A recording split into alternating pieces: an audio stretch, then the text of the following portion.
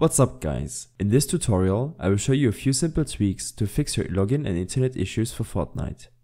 So first of all, open up your task manager. From here, open up your resource monitor as you can see in the video. On the network tab you can see every process using your internet connection. I recommend to only end the processes which you know won't break your operating system, like Spotify, Steam or your browser running in the background.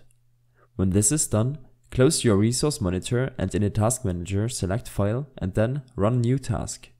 On this new window you want to type Cmd in the dialog box. Check the checkbox and hit OK. Now your command prompt should be open. Here you want to paste the 6 commands from the description below into your command prompt, but make sure to run them one at a time.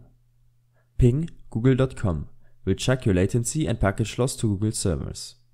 If you experience some package loss, then I recommend to use an Ethernet cable to connect to your router and disconnect as many devices from your internet connection as you can.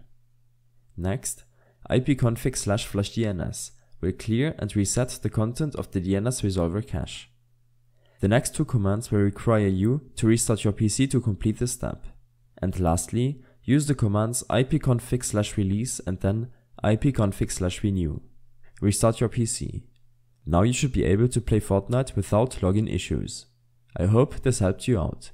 Leave a comment if you have any questions and see you in the next one.